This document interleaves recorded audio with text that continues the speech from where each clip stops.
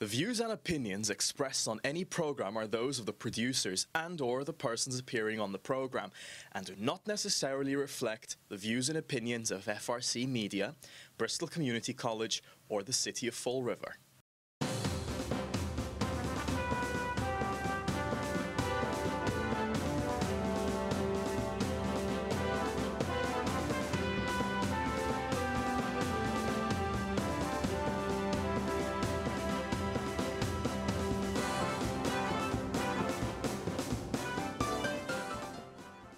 Good morning, Fall River, and welcome to Spindle City Straight Talk. I'm CJ. My co-host is not here yet. He is tied up in a little bit of traffic. He had a meeting this morning, and you know how those meetings are, government center. Lots of bull flinging around. People got to get their biohazard suits on. So let's get started right off the top. As you may or may not have noticed over the weekend, the distress is ramping up over this March 6th ballot question. It's an override, it's not an override, it's a debt exclusion, it's an override. You know, everyone has an opinion on what it is or what it isn't. And the problem is that they're all just about right. There's just little bits and pieces that are missing. A Proposition 2.5 override, formal, is an override of the tax levy of 2.5%, which is permanent. A Proposition 2.5 override debt exclusion is limited. It's limited to the term of the bond, whether that bond be 10, 20, or 30 years. It's limited to the term of the bond. And that is why it's still a Prop 2.5 override. The only difference is it has a time frame on it. And this is where the question comes in. And we have people out there who are being paid substantial amounts of money to spread the propaganda that they need to spread to get this question passed. And we know this. But the problem is that the propaganda machine is meeting resistance when it's meeting the public who's saying, we're voting no. So I'm not exactly sure where this is going to go, but I'll tell you now, it's definitely not going to be a good scenario.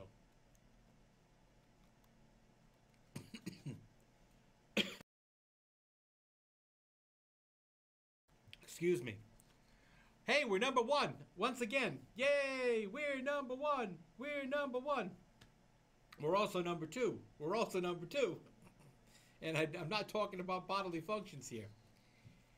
The City of Fall River School Department was listed as one of the worst, the absolute worst, and the second absolute worst when it comes to student restraints. The Doran School, which is down on Columbia and Fountain Streets, I believe, had 253 restraints. Imagine that. 253 children had to be restrained by faculty and staff. And the Mary Fonseca School, which is over on Wall Street, Quarry Street, that area, where the old small school was located, had 244 restraints. Now you may say, well, that just shows that the children aren't behaving themselves. But there's more to it than that.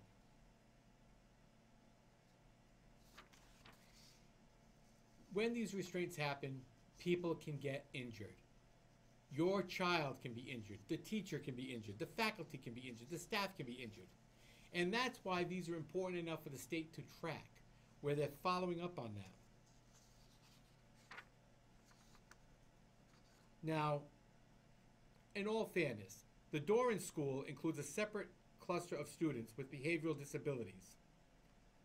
And so that may be what's causing some increase in restraints at that school. Now, oddly enough, we have a school called the Stone School, which is a specialty school for emotionally impaired students. And that school's faculty, staff, and leadership have the hardest job in the school system, and they do amazing work with very challenging students, yet they're not at the top of the list of restraints. So what are they doing right that these other two schools are doing wrong? That's my question. Now, they say the restraints performed in public schools are drawing particular scrutiny from the Disability Law Center. Well, does that mean we're going to get hit with another lawsuit? DLC, the Disability Law Center, is committed to reviewing this data thoroughly and utilizing it to inform decisions about where to spend abuse and neglect monitoring and investigation efforts. The Department of Elementary and Secondary Education is also reviewing the data with an eye towards working with schools to assist in reducing the use of restraints. You know, I worked in mental health and in corrections for a while, and I'll tell you now, restraints was always looked as a last-ditch effort. Now, is that what's happening at the Fonseca school and the Doran school? These last-ditch efforts, and that's what's happening here? I'm hoping that that's the case, but then again, you know, I can never tell.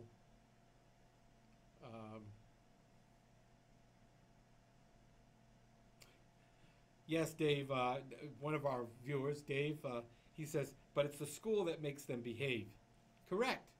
The schools are too, and you know, but our faculty have to have some leeway in how they enforce the rules. And do you want your child restrained? As it is, we have children which are being videotaped and photographed, and I don't even know if video and photo releases have been signed. And I'm not saying they haven't. I'm just saying I don't know if they've been signed. And we see that a lot with this question coming up. But this is how we have to handle this. You as a parent need to get involved. Get involved with your child's school. If your child is restrained for any reason, find out why, what caused the restraint, what type of restraint was used, what necessitated the restraint, was any less restrictive means of control utilized, or did they just go right into restraint mode? These are things that you as a parent need to ask. And you have to be on top of this with your child, because if you're not going to take concern over what's happening to your child, nobody else is going to either. So remember that.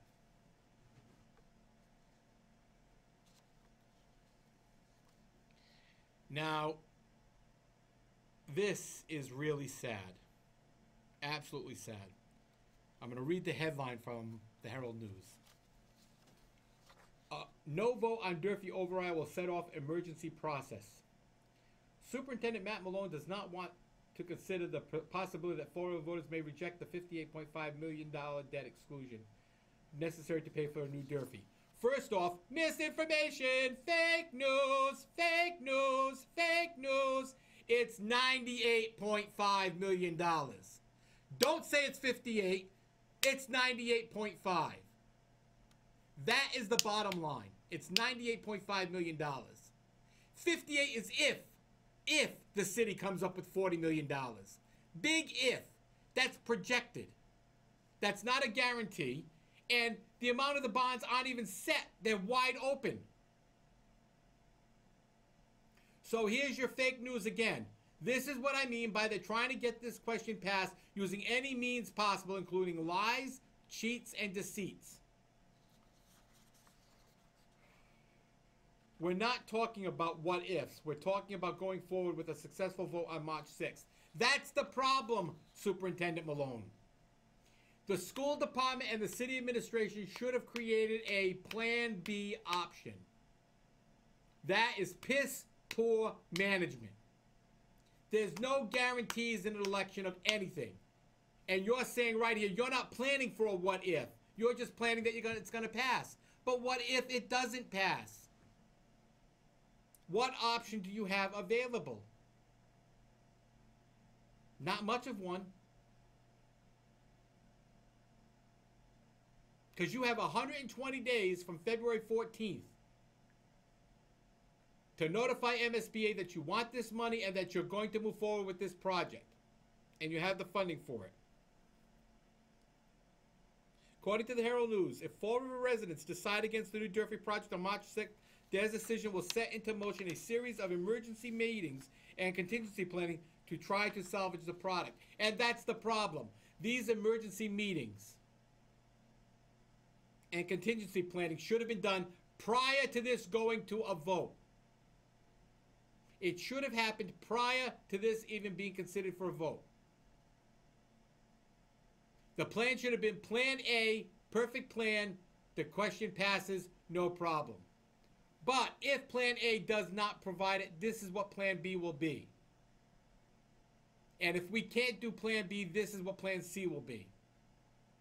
And if for some reason we can't do Plan C, then Plan D will be that we can't do the project. Or Plan E will be that we can't do the project. Or Plan F will be that we can't do the project. But all of that planning should have been done.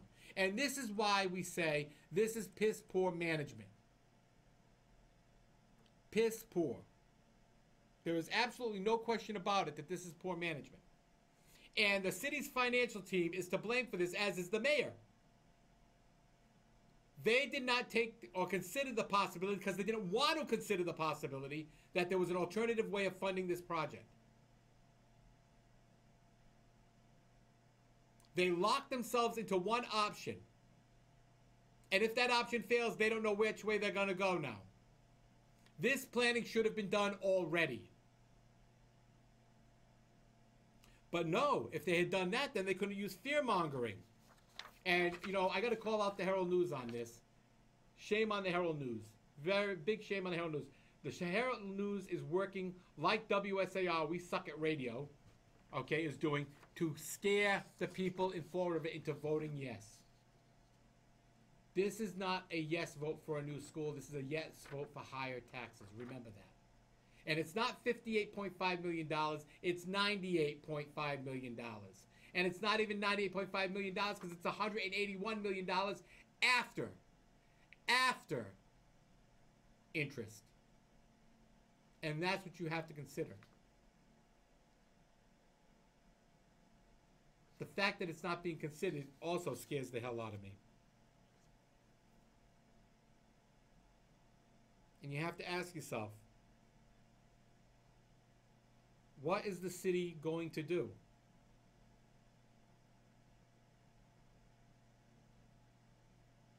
What is the city going to do on March 6th if a no vote prevails? Which personally, I hope a no vote prevails. But what is the city going to do? We're going to go click into overdrive at 8:30, 9 o'clock when the votes come in. It says no. We're going to go crazy and go, the world's ending. The sky is falling. What's happening? No, you can't do that. They should be working on a plan B right now. They should be working on a plan C right now.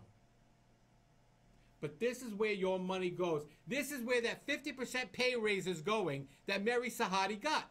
50% pay raises, she has no plan. She has no plan. And her numbers keep changing. Is this what we're paying for?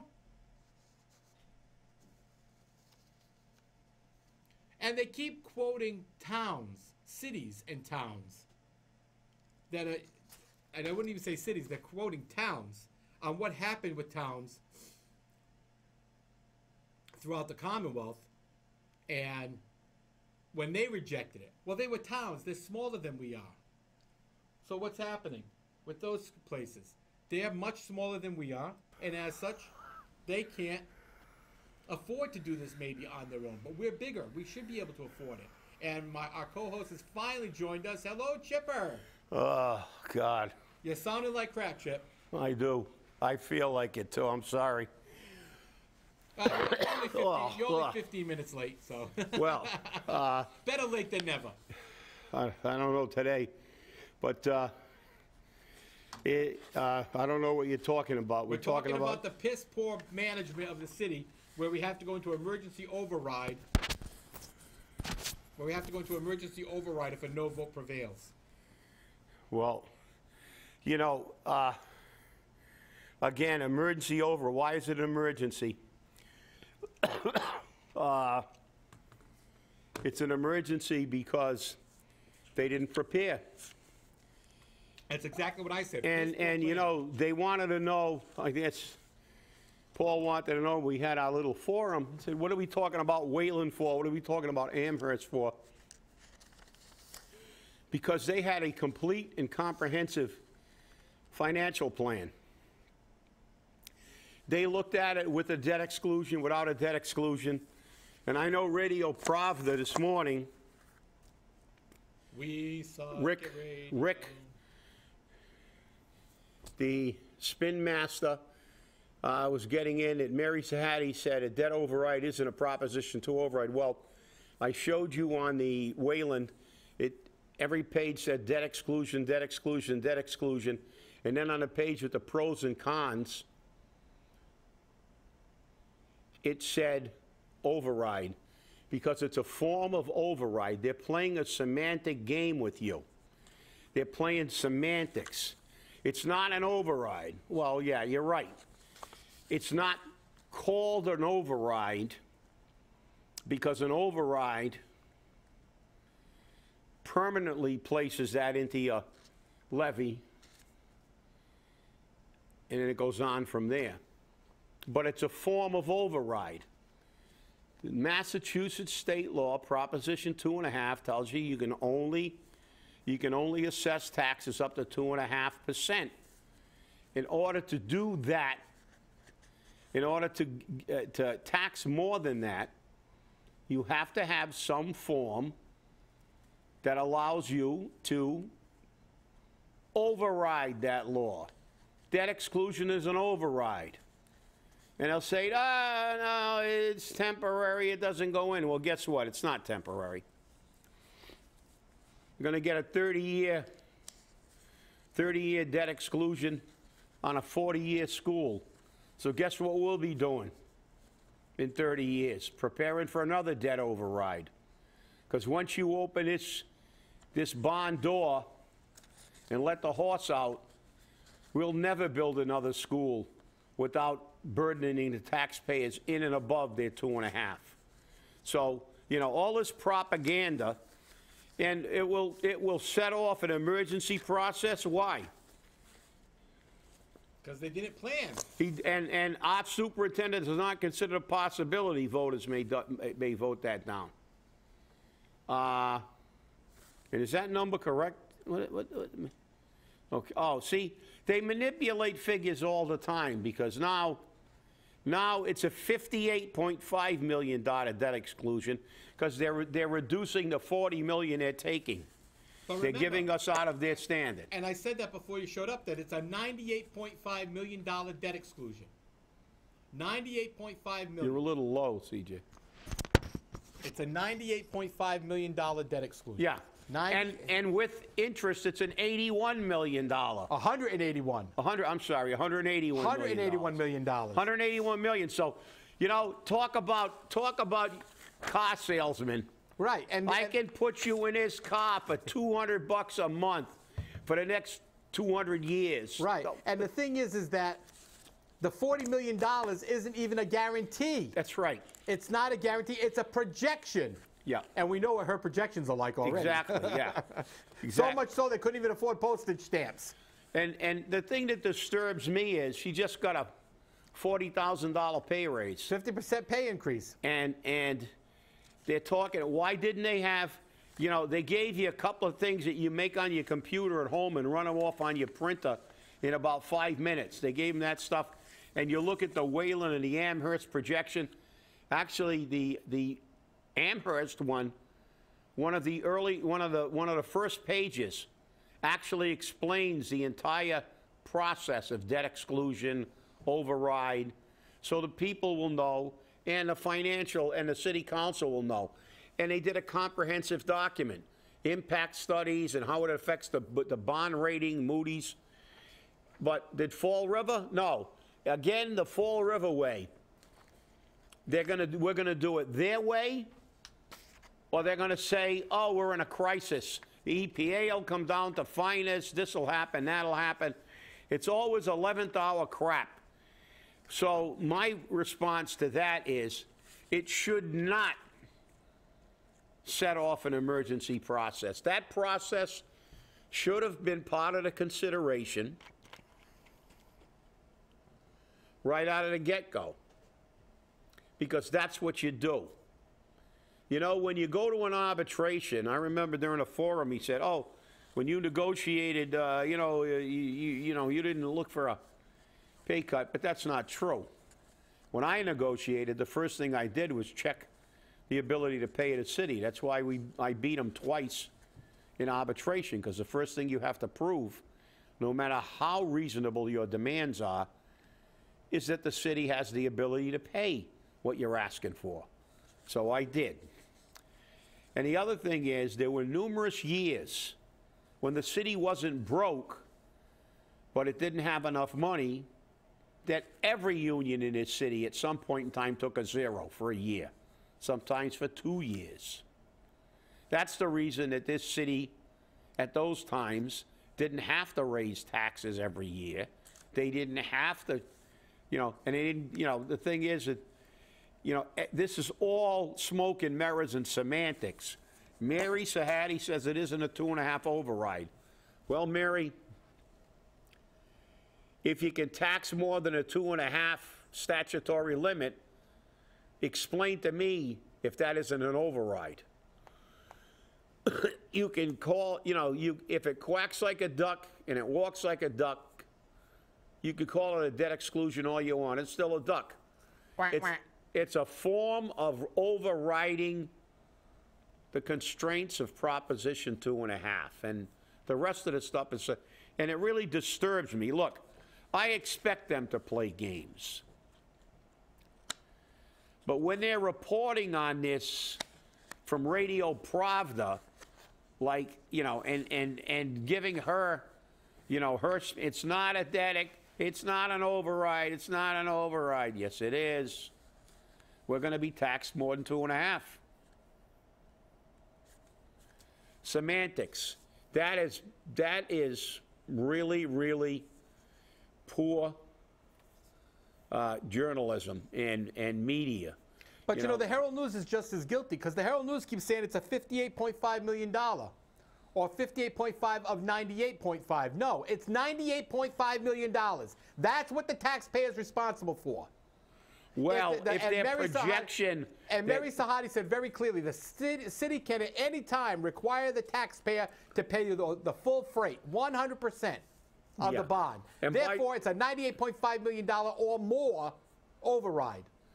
And by the way, that $40 million that they're going to put in, whose money's that? That's our money anyhow, so we're still paying it. Thank you for clarifying that.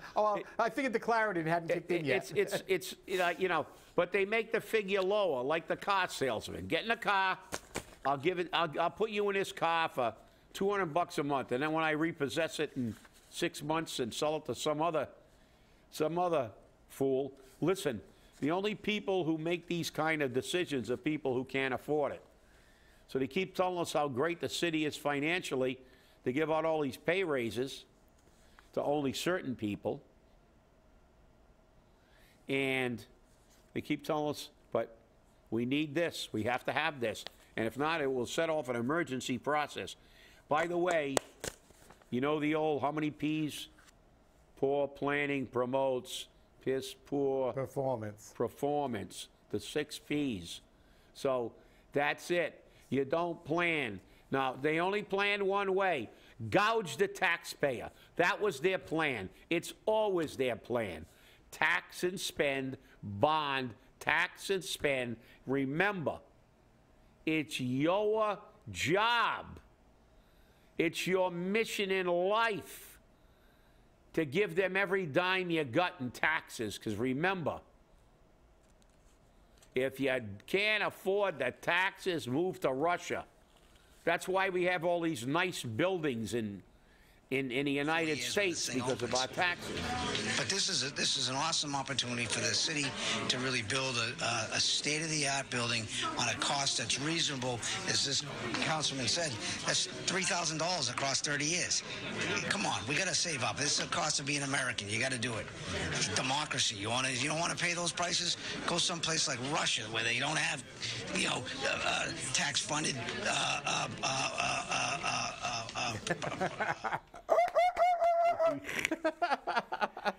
Well, I hate to tell Mr. Malone, but have you ever seen pictures of Moscow and St. Petersburg?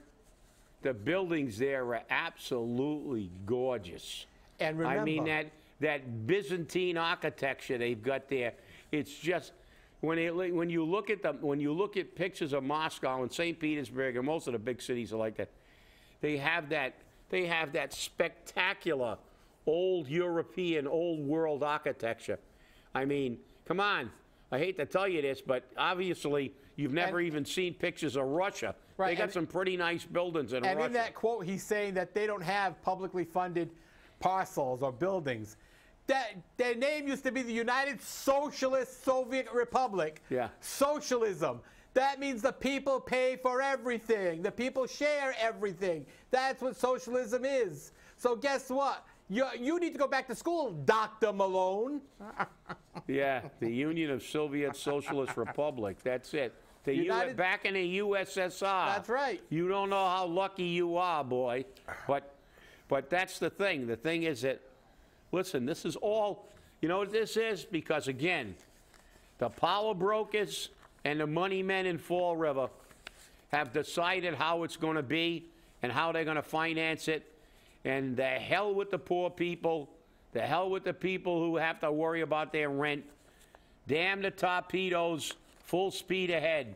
And as soon as it looks like people are paying attention and might not vote this in, we start preying on their panic.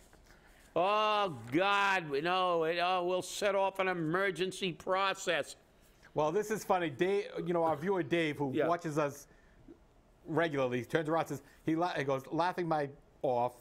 Yeah. That's all, folks. Yeah. I mean, that's the American way. I hate to tell Dr. Malone that, too, but it's not the American way. No. Well, not the American way. The Income Tax Act wasn't passed by the federal government until 1913. Do the math. Well, here's the kicker. You know that Industrial Park Association? Yeah. Well, they're afraid. Some of them, like Carl Hetzler, are former residents. This is the same person who asked to shift the tax burden. That's right. He says, I'm a voter in Fall River.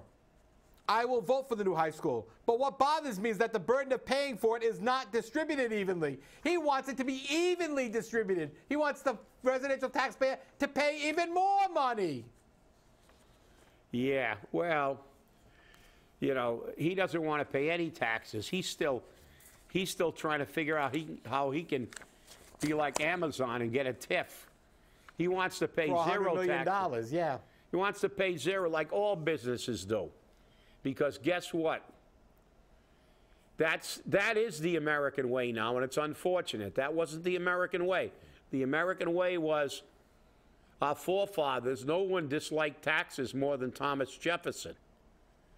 They all disliked taxes. If I remember correctly, this nation was started, and they had a revolution over taxation. A T-tax. The T-tax, that's right. And it was started over taxes.